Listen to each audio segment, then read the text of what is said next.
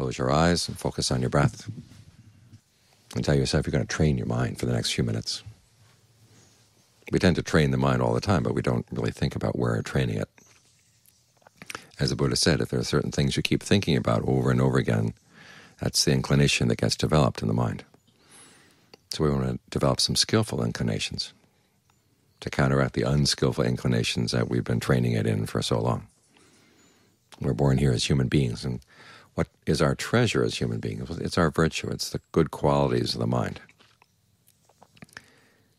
And you don't want to waste these treasures. You want to develop them and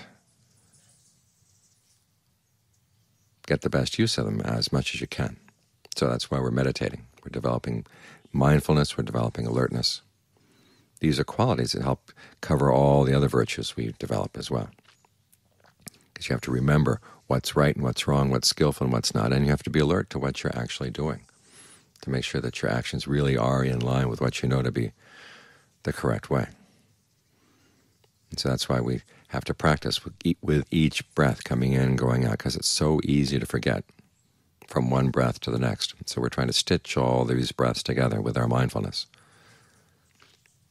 As mindfulness gets stronger, our alertness gets sharper, and then it's a lot easier to see what's actually going on and have the right sense of how to do the right thing, what the right thing would be, and how you can talk yourself into doing it when you don't want to do it. In this way we look after our treasure as a human birth. As the Buddha said, you could live for 1,000 years, but if you haven't trained the mind, it's not worth one day of having trained the mind. Even if your life is only one day, but if you have an opportunity to train the mind in that one day, he said it's a much more noble life. So we give the quality of nobility to our lives by training the mind. That way a human birth really does become something, as they say in Pali, manusa. It means a person with or a being with a high mind. Above our ordinary greed, aversion, and delusion, we can raise ourselves up as we develop the mind,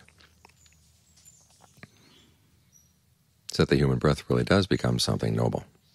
We're not just out there running around after the latest fashion, after the money, after who knows what.